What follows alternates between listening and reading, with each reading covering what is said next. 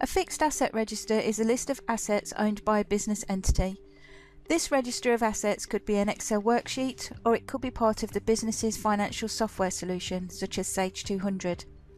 In addition to recording assets, the Sage Fixed Assets Register provides the ability to calculate depreciation and update asset values while also posting the transactions to the nominal ledger. New and pre-existing assets are manually entered into the Fixed Assets Register in the same way. Once any pre-existing assets have been transferred to Sage 200, the Fixed Asset Register report can be used to reconcile the fixed assets with the pre-existing spreadsheets or system. Let's take a look at adding a fixed asset.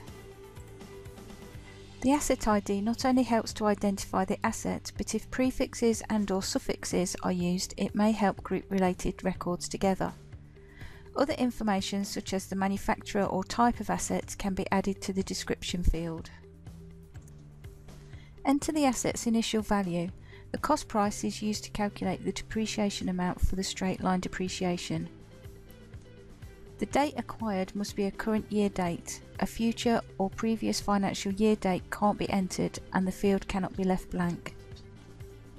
The last depreciated date is updated by the system when the asset depreciation is posted. On a new asset, this will be left blank. This date would be used when transferring assets from a spreadsheet or other system partway through the financial year. Depreciation can be measured by period or annually. The methods are straight line or reducing balance. When entering new assets, the net book value needs to be entered and should agree with the initial value. The residual value is the estimated value at the end of the asset's life. This is only for straight line assets. The asset lifespan is the expected life of the asset. If depreciating by period, enter the number of periods. If depreciating annually, enter the lifespan in years. Enter a balance sheet account for depreciation postings. Enter a profit and loss account for depreciation postings. To avoid clutter in the ID fields, there are a number of analysis fields that can be used, such as Manager, Location, and Analysis fields 1, 2 and 3. These are all free text fields. Once all the data for the asset has been entered, click on the Save button to save the details and then click Close to close the record. Assets can be depreciated by using straight line, either annual or period, or by using reducing balance, either annual or period. Depreciation of assets will make sure that your company's profit and loss and balance sheet accounts are updated with accurate depreciation values. Let's take a look at depreciating an asset.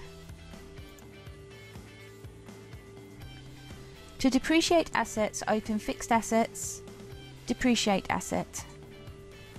The depreciation period is the period up to which you want to calculate the depreciation.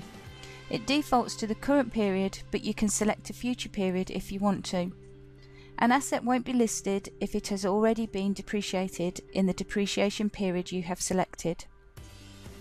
A list of assets is displayed showing the code, description, last depreciated date, depreciation method, and the depreciation amount, which is populated when you select the asset.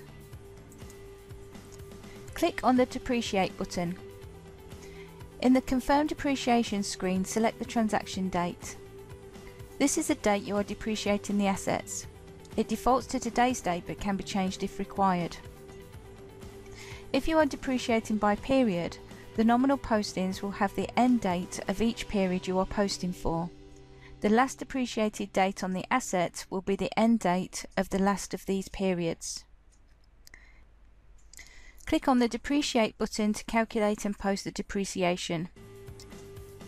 Click Close to close the screen. Disposing of an asset writes off the net value of the asset. Any residual value of an asset must be accounted for manually. Using the disposal transaction date, the net book value is credited to the asset's balance sheet account, debited to the asset's profit and loss account, set to 0 on the asset record, and a disposal date is set on the asset. Let's take a look at disposing of an asset. To dispose of an asset, open Fixed Assets, Dispose asset.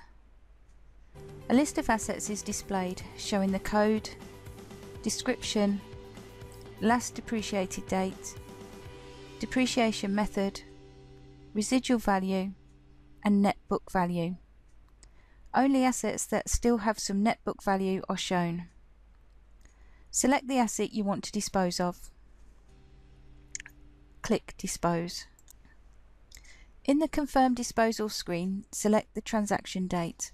This is the date you are disposing of the assets. It defaults to today's date but can be changed if required. The nominal postings and the asset transaction will have the date you specified here. To dispose of the assets, click Dispose. Click Close to close the screen. The Sage 200 Fixed Asset module allows you to record and manage your tangible long-term assets within Sage 200. If you would like further information on the Fixed Assets module, please contact sales@o-net.co.uk.